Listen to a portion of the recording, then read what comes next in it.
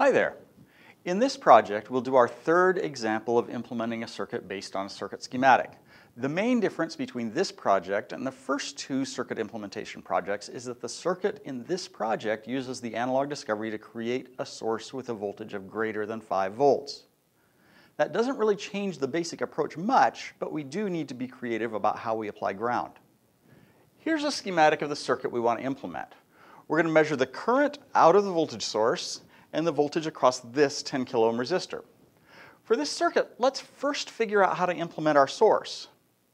We want an 8 volt source, but if we use the analog discovery, we only have access to voltage sources with a maximum of 5 volts.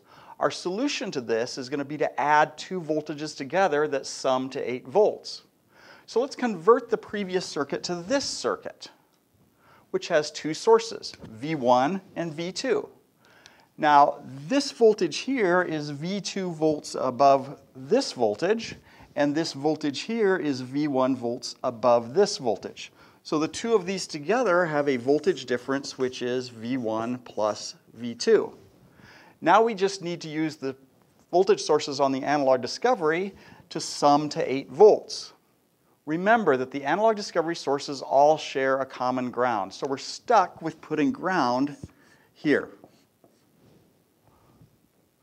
Now let's arbitrarily claim that I'll use 3 volts for V1 and 5 volts for V2. This node now is 5 volts below ground. I need to apply negative 5 volts here if we use the analog discovery. We can do this either with a waveform generator set to negative 5 volts or with V minus on the voltage instrument. I'll choose V minus. This node here is 3 volts above ground, so we need to apply positive 3 volts here. We can use either channel on the waveform generator to do this. I'll arbitrarily pick channel 1. So this is the circuit we're going to actually implement. Now we can finally identify nodes on the schematic. The voltage measurement, as usual, doesn't affect our selection of nodes, but in order to measure current, we'll need to insert our ammeter between the source and the 10 kilo ohm resistor. So our final circuit, with our measurements included, looks like this. Now we can identify our circuit nodes.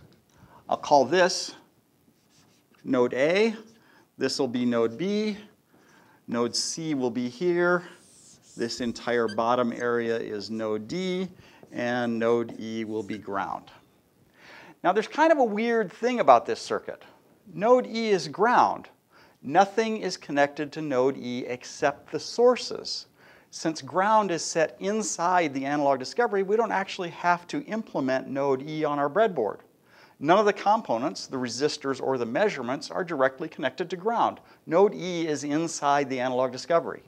Now let's choose the nodes on the breadboard. As usual, I'll insert connectors in the rows I choose to keep my place and make it easier for me to find my nodes later. This will be node A, node B, node C, and node D. Now I'll connect my power supplies. V minus, the white wire, goes in a hole that's in the node D row. The channel 1 of the AWG, the yellow wire, connects to node A, and ground doesn't get connected anywhere.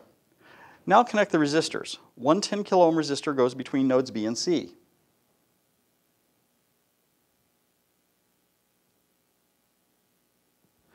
The other one connects nodes C and D.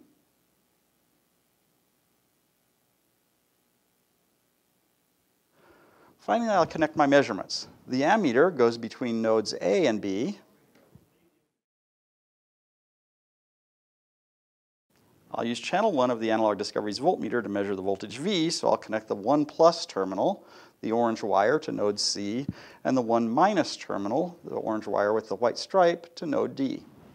The voltage instrument, waveform generator, and voltmeter are already opened. I'll turn on V minus to apply the 5 volt source. In the waveform generator, I've set the voltage to 3 volts. I'll click on Run AWG1 to apply that voltage. My measured voltage is about 4 volts, and my measured current is about 0.4 milliamps. This is close to what I calculated that these values should be, so it looks like I implemented the circuit correctly.